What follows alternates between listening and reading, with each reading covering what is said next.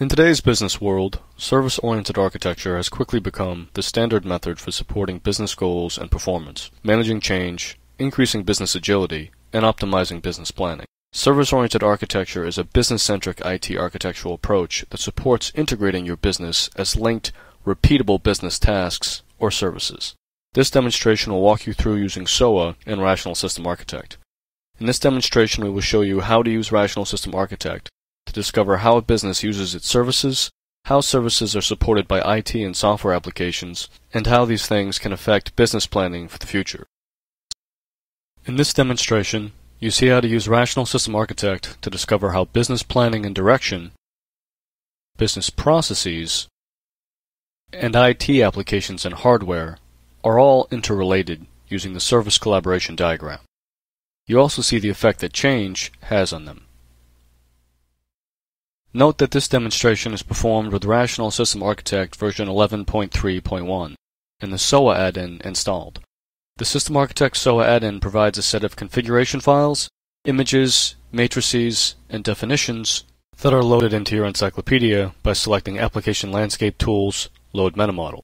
You only need to do this once for an encyclopedia. The best practice is to do this when the encyclopedia is initially created. You must also ensure that enterprise architecture and BPMN model support is enabled in the encyclopedia's configuration for this encyclopedia before embarking on a SOA project. First, we examine our business's application landscape, the architecture of software programs and services. Later, we will define business scenarios and execute them against our application landscape to gain insights into our application services architecture. First, let's examine the applications used by the UK operation by subdividing it into functional areas and analyzing it. Someone on the architecture team has already built this base application diagram, which represents the basic functional layout of the information technology function. The diagram contains component categories and service components. A component category is a high-level container used to categorize service components. Service components are a logical grouping of services, organized, for example, by technology, platform, data used, and so on. Both service components and component categories should be discrete and distinct with no overlap between them in terms of functionality.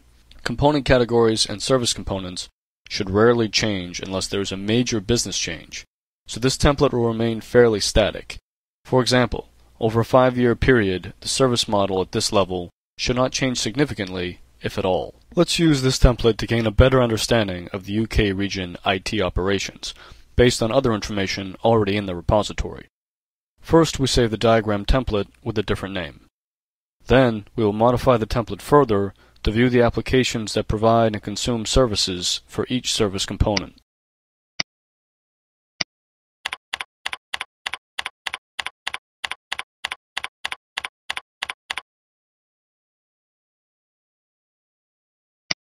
We select all of the service components for this application landscape, and not the larger component categories.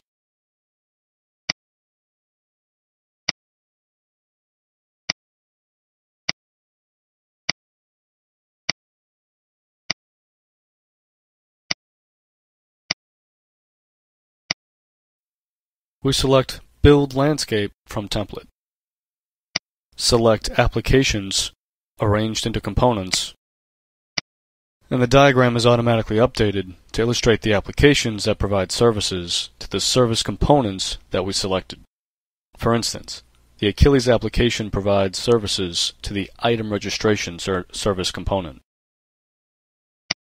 A common business concern is decommissioned applications. Upgrading, replacing, or consolidating applications can lead to cost savings and improved operational efficiencies. Let's take a look at which applications provide services to components of our UK operation and discover which applications are due to be decommissioned. Analytics are definitions that contain adjustable specifications and can be run against single diagrams or encyclopedias as a whole. Each of these analytic definitions contains a specific report query that, when run, will perform calculations based on the algorithm attached to it. Let's discover which applications are due to be decommissioned before January 1st, 2012. The application symbols that are set to be decommissioned before January 1st, 2012 change to yellow. Multiple applications across various business services, including auction workflow, payments and finance, and customer center management, are affected. Let's take a look at applications due to be decommissioned before January 1st, 2011. All of our applications assume the new color, so they are also due to be decommissioned before January 1st, 2011. Let's search for applications due to be decommissioned a year earlier. The algorithm programmed into this particular analytic colors applications to be decommissioned before January 1st, 2010, orange.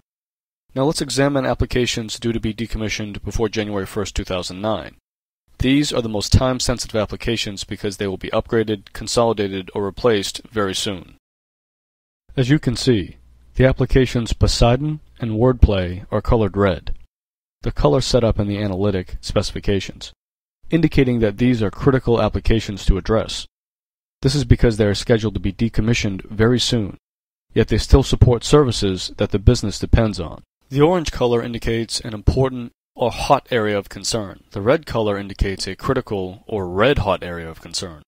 Such a diagram is referred to as a heat map. A heat map is a diagram that has had an analytic run against it to reveal information. The underlying code behind an analytic may be a report or a macro. Macros offer you more power and flexibility in discovering your enterprise architecture, while reports are somewhat easier to create for users who may find programming macros too difficult or time-consuming. Let's take a look at how a macro analytic is built.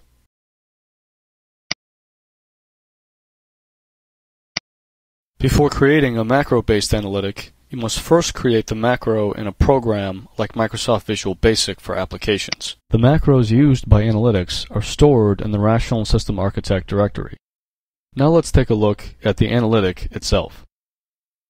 Here we find the VBA macro project that contains the analytic code, the VBA macro module that contains the analytic code, and the VBA function that contains the analytic code. After building the macro and creating an analytic definition type to run it, you can change the parameter values within the analytic definition type without having to alter the macro code. You can change the symbol type that the analytic is looking for, symbol type name, set here to the physical application symbol type. Change the property that the analytic is looking at, prop name is here set to decommission date. Change the decision type, the Boolean operator field, here set to less than. Change the date that the analytic is examining. In the prop value field, note 2009-0101 relates to year, month, date, 2009, January 1st. And the color that the analytic changes the symbol to, set here to 255, the RGB value for red. You have seen the specifications the decommission macro is looking for. Now let's discover where model object specifications are stored. We'll examine the specification set in the application bid server. Here you see the commission and decommission dates that can be used by macros, such as our decommission analytic. This information may have been typed into this definition in Rational System Architect, or may have been imported from another record tool, such as the Configuration Management Database tool, IBM Tivoli. Minimizing the impact of unforeseen events, from the minor to the catastrophic, with the goal of responding more effectively to disruptions and minimizing the costs and time associated with the recovery, is important to all businesses. Applications critical to business operations often reside on one or more network servers and storage arrays.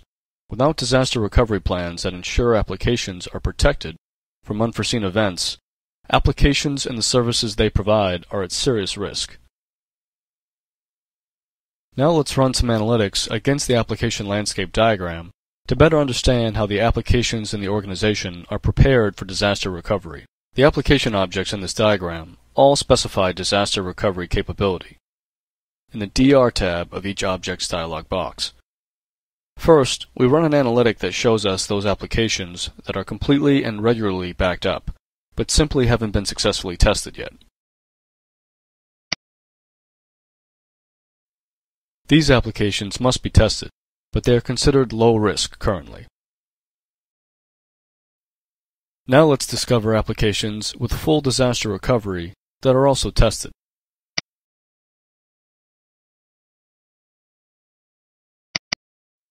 Continuing on, we identify applications that contain no disaster recovery support at all, as well as those dangerously without disaster recovery information, also at risk, and those with only partial disaster recovery support.